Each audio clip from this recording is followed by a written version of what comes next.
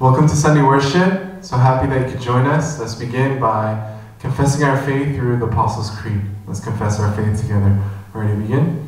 I believe in God, the Father Almighty, the maker of heaven and earth, and in Jesus Christ, his only Son, our Lord, who was conceived by the Holy Spirit, born of the Virgin Mary, suffered under the Pontius Pilate, was crucified, dead, and buried. He descended into hell. The third day he rose again from the dead. He ascended into heaven and sitteth in the right hand of God, the Father Almighty. From there he shall come to judge the living and the dead. I believe in the Holy Spirit, the Holy Christian Church, the communion of saints, the forgiveness of sins, the resurrection of the body, and the life everlasting. Amen. Let's close our eyes and let's prepare our hearts for worship. Let's ask God to come and have his way. I believe that he has a plan for us, not just a general plan for your life, like an occupation or who you're going to marry or something like that, but he has a plan for you today, right now, and we want to be a part of that plan because everything he offers to us is good. What is this plan? It's to meet us, to give us faith, to give us strength, to give us his love. And so let's pray right now that we will be able to follow that plan and be a part of that plan and receive the great things he has prepared for us today. So let's pray for that together. Let's pray. Lord, we believe you have a plan for us. And in a plan, we believe that you have a plan for us today, Lord. Through this worship time, you want to speak to our hearts. You want to lift up our spirit. You want to give us strength. You want to pour your love out to us. So help us, God, to open our hearts to you. Help us to receive every great gift that you have prepared for us today. For you are God who offers great things to us. We thank you, God. Please be with us. Let's sing together. God is able.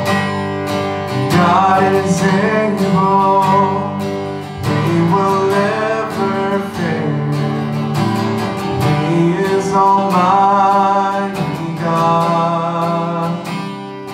Greater than all we see, greater than all we ask. He has done great things. Lifted up, defeated the grave, brings to life, our God is able. In his name we overcome, for the Lord our God is able. Amen. God is with us, God is on our side. He will make a way, far above all we know, far above all we know. He has done great things, lifted up, he defeated the grave, brings to life, our God is able. In his name we overcome, for the Lord our God is able. God is with us. God is with us. He will go before. He will never leave us. He will never leave us. God is for us. In his open arms, he will never fail us. He will never fail us. Sing that one time. God is with us. He will go before. He will never leave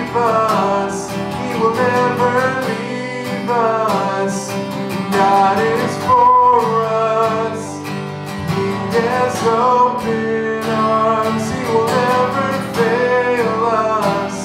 He will never fail us. Lifted up, He defeated the grave, raised to life. Our God is able. In His name we overcome. For the Lord our God is able. For the Lord our God is able. Who am I? Who am I that the highest would welcome? I was lost, but He brought me His love for me. Oh, His love for me. Who the Son sets free, oh, is free indeed. I'm a child of God, yes I am. Free at last. Free at last, He has ransomed me.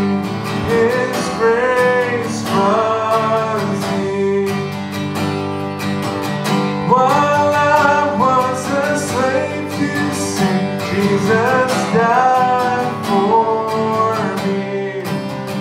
Yes, He died for me. Who the Son sets free, oh, is free indeed. I'm a child of God, yes I am. In my Father's house, there's a place for me. I'm a child of God, yes I am. Let's sing together. I am chosen, I am chosen, not forsaken. I am who You say I am. You are for me, not against me. I am who You say I am. I am chosen, not forsaken. I am who You say I am. You are for me, not against me. I am who You say I am. I am who You say I am.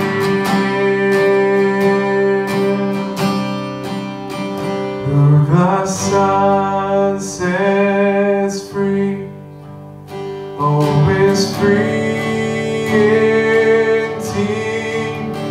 I'm a child of God, yes I am. In my Father's house, there's a place for me. I'm a child of God, yes I am. Yes, God, we believe that although we were sinners from birth, and although we were enemies and we didn't know You and we didn't know Your love and we rejected You and we rebelled against You, once we became Your children, once You forgave us, once You allowed us to believe in Your Son, we are now Your children. We are now who You say we are.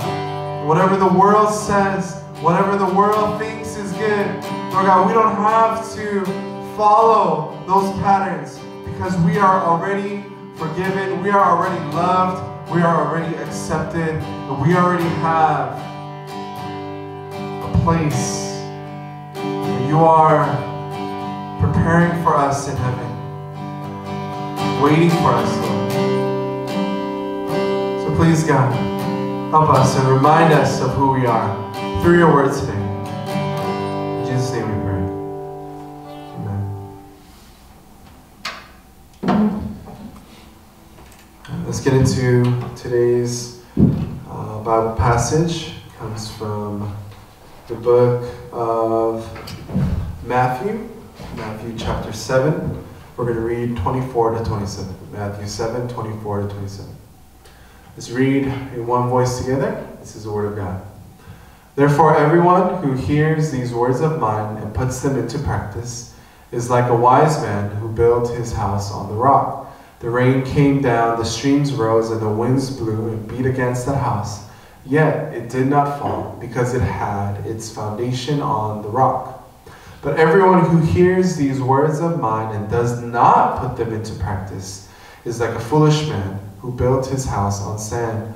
The rain came down, the streams rose, and the winds blew and beat against that house, and it fell with a great crash. Amen. Let's pray. Father, we thank you for your word today. We thank you for your presence in our lives, and for this time where we can not only worship you, but be reminded of your love for us. Please help us to give this time to you, to put aside any distractions, and dedicate this time to you so that we can really get closer to you and believe in you more after and through this time, Lord God. So please be with us. In Jesus' name we pray. Amen. What would be your dream house? How would it look like? Perhaps near the beach. You might talk about design, perhaps size of the garage or front yard, or having a basketball court, a big kitchen, how many bedrooms. But I guarantee you that when you explain your house, you will never talk about the foundation of the house. Like, well, if I have a house, I want to have a strong foundation. Right? You just assume that the foundation is there. The foundation is the bottom. It's what makes sure that the whole house will stand firm. What good is a beautiful mansion if the house is built on mud or sand? That when it rains, the house will crumble and fall. A lot of you don't do too much makeup. But I learned, especially for guys, right? I learned that it's vital for women to put on foundation makeup before they put anything else on. If you go straight in with the makeup, it doesn't come out very good. Yeah, I don't know this from personal experience. You need that foundation makeup. Or when we look at even the game Jenga, I think we've all played Jenga, right? The wooden block game. Some people like to take the bottom ones out, you know? When there's 3 and instead of taking the middle one out, and you have the 2 that makes it still pretty, strong, they take the sides out, right? So that the whole thing is holding on just that one block, right? All blocks are standing on that block, so that foundation is not very firm. And that's the point of the game, right? It shakes and it's scary. Jesus is speaking a story to the crowds, and he's teaching them a wise way to live.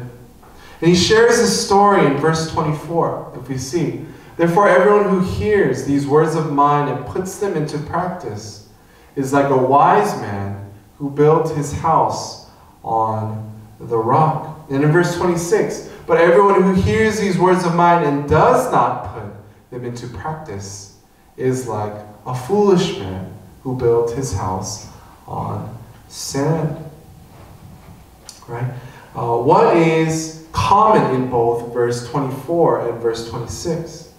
The foolish man and wise man both hear. Okay? They both hear the words of Jesus. They both have access to it. This means that Jesus' words are available for all of us, including all the people in the world, for the foolish man, for the wise man. But the key is Jesus says, do you follow it or not?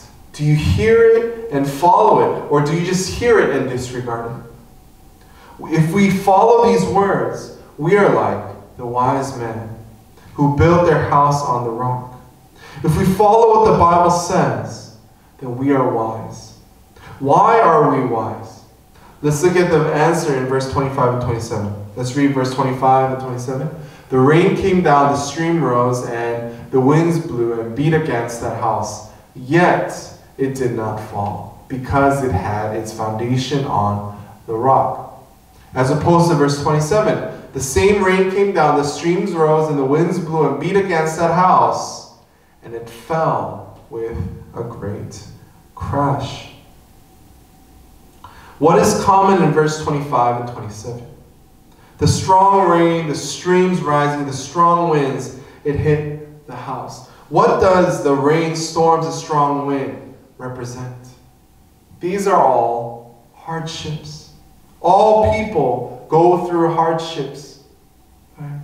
Some people believe that if we become a Christian, that the storms of life or these hardships will disappear or lessen. I'm sorry to inform you, but Christians may deal with even more, right? Difficulties and sufferings. But the point is, everyone goes through difficult times. Small hardship, big hardship, extreme hardship. Storms of life may include not getting into the college you want, getting kicked out of college or school, being betrayed by a friend, being hurt by a family member, doctor saying you have a serious illness or disease, close friend or family member being in severe pain. You've been through many, and you will go through so many of these hardships. When I was 20, I lost my best friend to a motorcycle accident. It was one of the toughest storms in my life. Everyone goes through these storms. It could be getting your heart broken by a girl or boy. Right? I remember I had a friend who was smart and chill and very confident, even a little cocky, a little arrogant, right? And he started to like this girl, but perhaps she was out of his league. Yet, he still wanted her to be his girlfriend. And so she was meeting him a little bit, and they were hanging out. And after some time, I see him with some flowers. And it was too early, brothers and sisters. It was too early. And I asked him, what are you doing? And he said, I'm going to ask her to be my girlfriend. And I knew that this was not a good idea. But he was so confident. Remember, I said he was arrogant. I was concerned for him, so I said, guard your heart. Guard your heart. Right? Long story short, he comes back very disappointed, heartbroken. He was devastated. I think many of us have experienced heartbreak from the opposite gender. If things are good, if things go our way, it seems fine. But when things don't go our way, and we do not have a strong foundation, we will often be devastated like this. How can we guard our hearts so that we will always be happy, always be content, always be satisfied, always be thankful, and we will never have to experience devastation? Remember, we said those who follow Jesus' words are wise. Why are we wise? Because the Bible tells us how to survive the storms. If we follow these instructions, right, we can know that we will never crash down and die because Jesus is the foundation.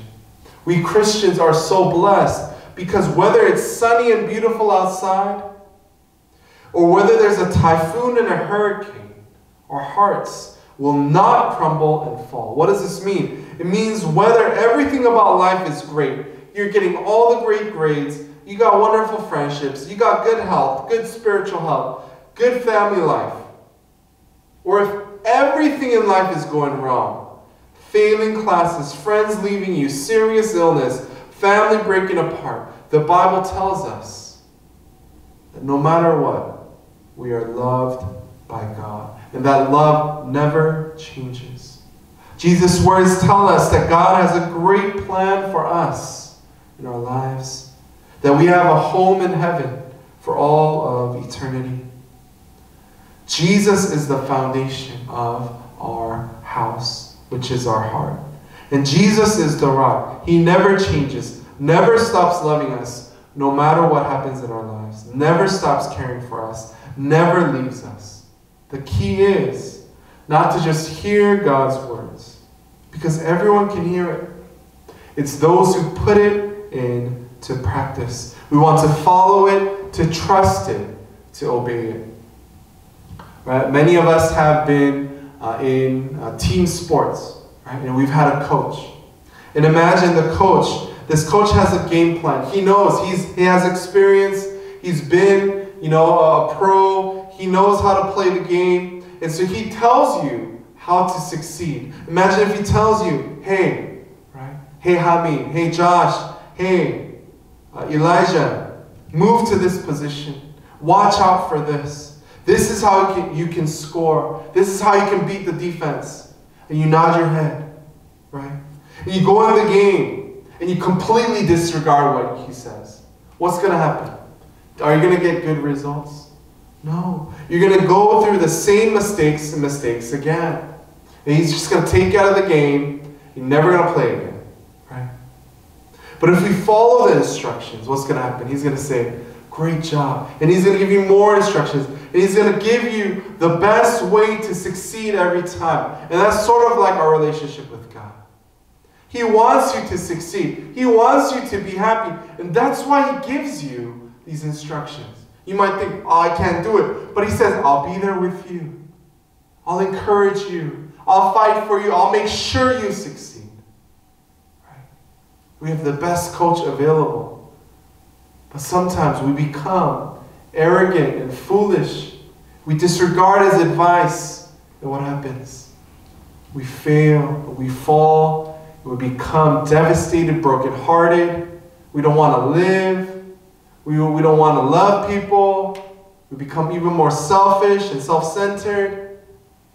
But when we listen to his advice, he will help us to succeed, to have our hearts firm and not be shaken, because Jesus is our foundation. No matter what extreme hardship may come your way, you will not be crumbled into pieces. So right now, I want you guys to close your eyes. Okay? I know it's past 11, so you don't have to sleep, okay? Just close your eyes, but don't go to sleep. And I want to ask you to picture your dream house. Since house represents our hearts, picture your dream heart. How is your heart? Is it strong? Is it healthy?